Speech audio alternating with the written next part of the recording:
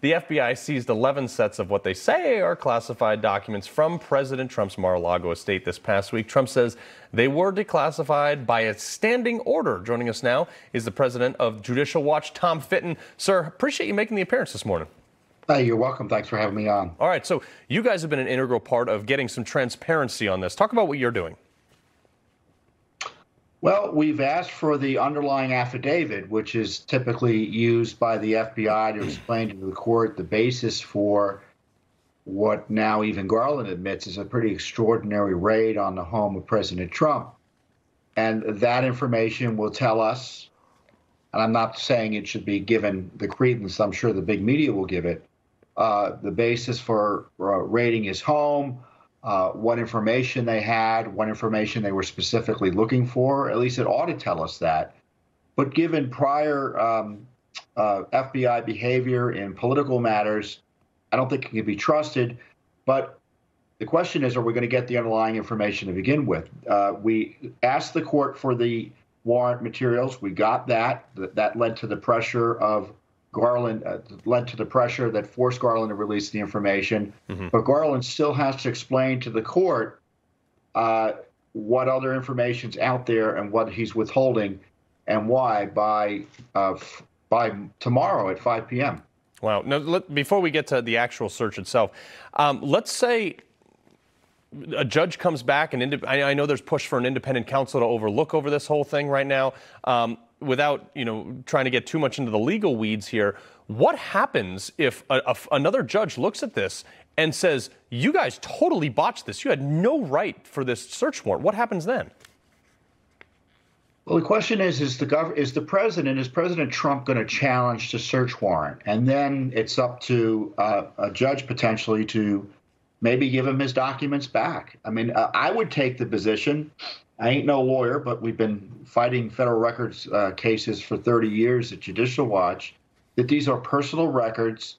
He took them with him as president, as his prerogative is. They're not classified. They're not presidential records. It's all a scam. And they came in saying they were looking for classified information. They were looking for presidential records. And none of that was true. And he needs his materials back. Yeah. So in that vein, we know that they refused to give Christina Bobb the warrant at first. She asked for it multiple times. They showed it to her from 10 feet away. And I believe that footage of that will come out because they tried to get him to shut off the security cameras prior to that. But also, they weren't allowed to witness the search. This is big because anything they find could then potentially be challenged and say, I never had that. Yeah, my guess is the FBI is going to have all sorts of excuses as to why they couldn't behave like a normal law enforcement operation, in this case involving the former president, show any respect for the office or his advisors. And they'll have all sorts of excuses, but the raid should never have happened. It was a political raid. There was no legitimate justification for it. So everything that happened afterwards, it's just more of the same in many ways, Carl. Yeah. Real quick, CNN and MSNBC have been running wall-to-wall coverage with this headline that FBI took 11 sets of classified material from Trump's Mar-a-Lago home while investigating possible Espionage Act violations. Espionage Act. What is the basis for that? Well, the Espionage Act is an elastic law, and I'm not saying it should be ended as a result, but it includes all sorts of information that doesn't involve, or the mishandling of all sorts of information that doesn't necessarily involve espionage as normal people understand it, or regular folks understand it. The big lie there is terming it classified without at least putting it in quotes. The question as to whether the materials were classified, as I highlighted, is in significant legal dispute. Yeah. Once he took them with him, they're presumed to be his records. Carl, we litigated this in the past.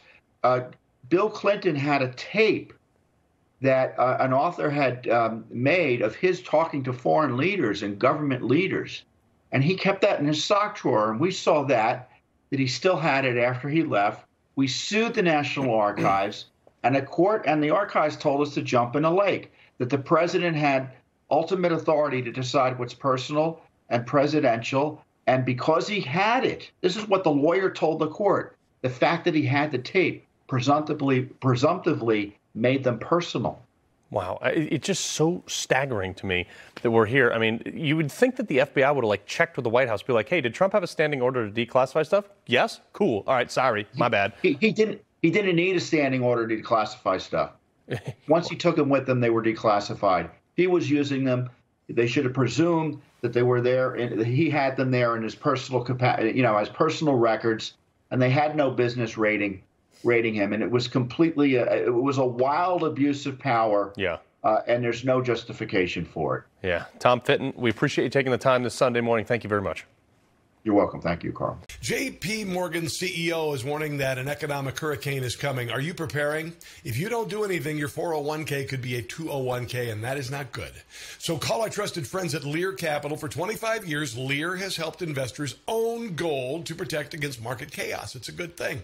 They can help you, too. Get your information and up to $15,000 in bonus IRA gold. Just call this number, 800-880-4300. That's 800-880-4300.